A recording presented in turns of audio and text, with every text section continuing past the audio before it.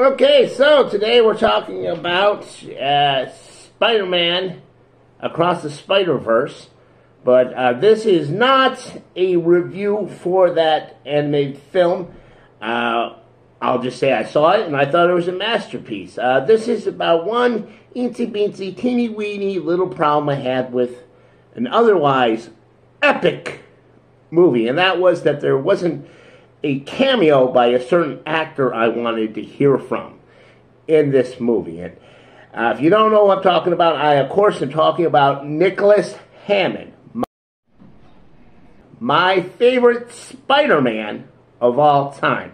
Now, for those of you who don't know, in the 1970s, they had a live-action Spider-Man TV show, and this Australian actor named Nicholas Hammond, of course, played Peter Parker / Spider-Man. And I saw his TV show in the 90s when they were airing it on the USA Network during Thanksgiving, of all things. And he has always been my favorite live-action Spider-Man performer.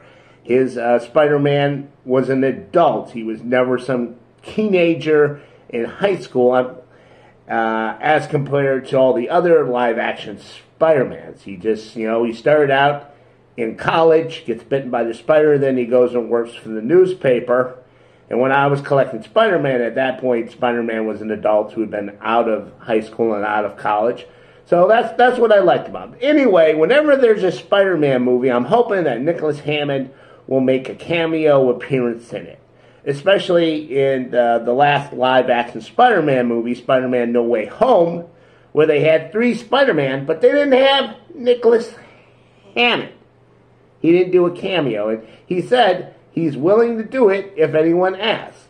Now, I was hoping maybe they would put him in this movie, seeing how they have all of these Spider-Man variants that we run into. You got Cowboy Spider-Man, you got, like, Spider-Man cats and horses. It's like, well, how come we don't have Nicholas Hammond voicing a Spider-Man in this movie about multiple Spider-Men? It fails the mind. It reminds me of how we haven't had a Captain Harry Kim cameo in the new Star Trek shows. Even though there's been so many opportunities to put Captain Harry Kim in an episode. There's all these episodes where they always have a bunch of ships and you hear all these voices, and you could have had someone say, hey, this is Captain Harry Kim of the USS Hammond. Same thing with Nicholas Hammond. I think there's been plenty of opportunities to put him in a Spider-Man movie, and we haven't seen it yet. And I'm hoping that this video will, you'll share it, and we can get Nicholas Hammond a cameo in the next Spider-Man Spider-Verse film if they're not done making it already. Somewhere in there playing, the voice of some Spider-Man. Now, I know maybe they can't get the rights to the Spider-Man he played in the 1970s. They have to go through CBS or whatnot. But he can play a different Spider-Man. He could be the 1970s Spider-Man. It'd be like a Spider-Man in like a leisure suit and going, hey, what's going on, guys? And then he gets into an argument with another 1970s Spider-Man about which one of them should be the 1970s Spider-Man.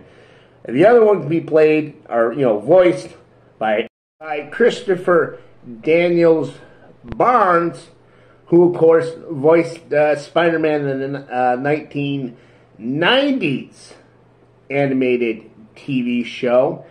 I really don't understand why he wasn't in this, given that he's done voice acting before. Like I said, if you can't get him to play a Spider-Man, he could be, a cab driver. Or maybe at some point, a bunch of the spiders, they go to this German-themed restaurant, and there's this, group of singers there. They're singing a lot of German tunes, my favorite things. And guess who one of the singers is?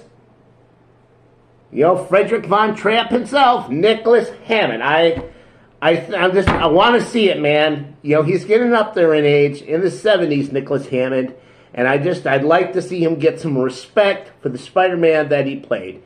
Those are my 2 cents on that. What do you think? Nicholas Hammond, should he have a cameo in a Spider-Man movie? What?